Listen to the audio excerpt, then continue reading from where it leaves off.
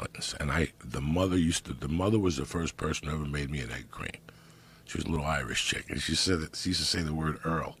She couldn't say oil, and she was the bookkeeper for Union 52, whatever, the Teamsters, the Laborers Union. And I was over there one day when I was 16. She goes, "You got a book? Nah, walk me to work tomorrow. I'll get you a book. You can start fucking being a hottie." So I, like a hod carrier. Like hod carrier? Yeah, they're for brick masons. Oh, okay. So she goes, "I can get you with the Italians over by the brick masons," because she was from Hoboken. So she got me a book. I financed it. She got a loan shark to finance it. I love these people. If I'm thinking I don't like doing documentaries, but I need to do a documentary about this family because it's the rise and fall of an American family that I saw before my eyes. As a child, I went over there and ate with them. I hung out with all three brothers, by the way. Like, I wasn't just friends with Bonehead. I hung out with Chrissy Fish, and I hung out with the little, whatever his name was. But Bonehead was my nighttime guy. Bonehead used to take me into the murky waters of the underworld. He could get me guns and shit. Now, the medium brother was a drug dealer in the 80s, and he sold big times coke, and he used to buy jewelry, and he used to put them in a tackle box. So one night, me and the younger brother in the bed sleeping, Bonehead comes in to borrow money from us because he was going to the city to get heroin. He goes, and I go, "Bonehead, I got to go to the bank. I don't have any money on me." He went into his brother's room, and instead of his brother was sleeping, the drug dealer, instead of just opening up the tackle box and taking $40 out, he took the whole tackle box. And it had $40,000 in cash and another $30 in jewelry. He went to the Bronx. These are the best times of my life. You want to talk about comrades? This is the best time of my life. This is your war stories? And he thought the house was haunted, and that was scary. No, this was not a haunted house at all. These people were decent Italian people. The dad was a longshoreman, and the mom was in charge of the Teamsters Union, and they hung out with Westies. They hung out with the mother was friends with this dude that was a whatever for the Westies, and he used to get me jobs. He would get me jobs casing joints. When you have a summer job, he would tell me, "Come here, I want you to go in that warehouse. I'm going to give you 200, and they're going to give you 180. I want you to go in that warehouse and write down all the alarms and tell me where the safe is, who walks around the safe," and he would pay me money. This is a great house, dog. Old school Italian house, but back to Bonehead. Bonehead has the fishing tackle box. He's about to go upstairs to buy heroin and shoot it. He puts the tackle box in the garbage can in front of the building and puts a lid on it. When he's upstairs shooting heroin, the garbage men come. And they take the 40 large with the 30,000 in fucking jewelry. Do you understand me? I mean, this was nonstop. Another night, Bonehead came home high on heroin. And he decided to make French fries. So he put the pot out. Remember in the 80s, they had those pots. You could bring it home with the hot oil, and they would boil, and you could throw French fries. America went crazy over them. I forgot what they were. Crazy. Everybody was French fry machines. Everybody was making onion rings and shit. Well, he did heroin and knotted up. Left that thing running. The thing went on fire. We're all in the fucking house. Oh, Jesus. All right? It's oil. I wake up to ba-boom and alarms, and all of a sudden Kurt's waking me up, and we go out of the house, and the father's outside, and the grandmother, and the fire department crawls on top of the roof, Joe, and they're hitting the fucking roof to let the smoke out, and fire trucks are coming from the side laying water, and they got the sirens. In the middle of all this, it's 8 in the morning, and we all look around and go, "Oh my God, Emil's still in the house." Bonehead was still in the house on fire. Bro, they turn the fire off, they go in. He's still with his feet up, with his hands crossed. Just heroined out of his mind. Watching TV like nothing happened. He slept through the fire? Oh, my God, everything. When they woke him up, he goes, "Are my fries ready?"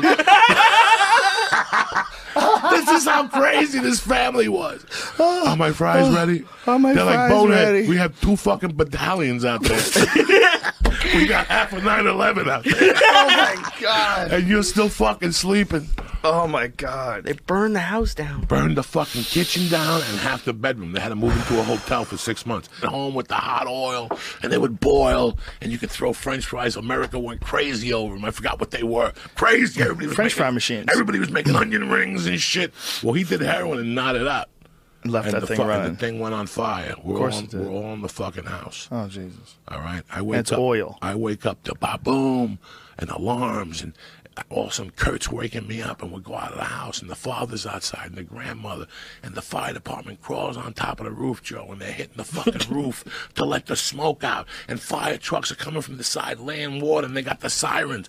In the middle of all this, it's 8 in the morning, and we all look around and go, oh my God, Emil's still in the house. Bonehead was still in the house on fire. Bro, they turn the fire off, they go in. He's the brother's room, and instead of his brother was sleeping, the drug dealer, instead of just opening up the tackle box and taking $40 out, he took the whole tackle box. And it had $40,000 in cash and another $30 in jewelry. He went to the Bronx. These are the best times of my life. You want to talk about comrades? This is the best time of my life. This is your war stories? And he thought the house was haunted, and that was scary. No. This was not a haunted house at all. These people were decent Italian people. The dad was a longshoreman, and the mom was in charge of the Teamsters Union. And they hung out with Westies. They hung out with the mother was friends with this dude that was a whatever for the Westies, and he used to get me jobs. He would get me jobs casing joints. You know, when you have a summer job, he would tell me, come here, I want you to go out. And the mother was the first person who ever made me an egg cream.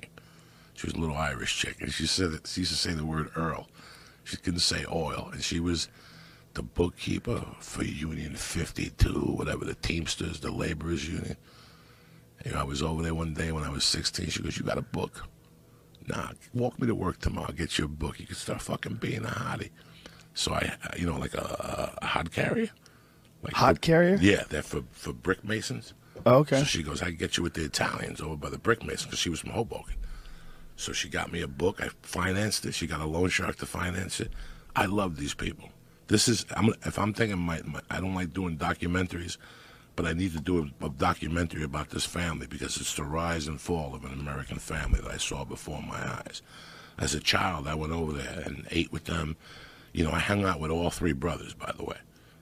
Like, I wasn't just friends with Bonehead. I hung out with Chrissy Fish, and I hung out with the little, whatever his name was. But Bonehead was my nighttime guy. Bonehead used to take me into the murky waters of the underworld. He could get me guns and shit. Now, the medium brother was a drug dealer in the 80s, and he sold big times coke, and he used to buy jewelry, and he used to put them in a tackle box. So one night, me and the younger brother in the bed sleeping, Bonehead comes in to borrow money from us, because he was going to the city to get heroin. He goes, and I go, Bonehead, I got to go to the bank. I don't have any money on me. He went into his Bonehead warehouse. I'm going to give you 200, and they're going to give you 180. I want you to go in that warehouse and write down all the alarms and tell me where the safe is, who walks around the safe, and he would pay me money. This is a great house, dog. Old school Italian house, but back to Bonehead. Bonehead has the fishing tackle box. He's about to go upstairs to buy heroin and shoot it. He puts the tackle box in the garbage can in front of the building and puts a lid on it. When he's upstairs shooting heroin, the garbage men come. And they take the 40 large with the 30,000 in fucking jewelry. Do you understand me? I mean, this was nonstop. Another night, Bonehead came home high on heroin. And he decided to make French fries. So he put the pot out. Remember in the 80s, they had those pots you could bring out.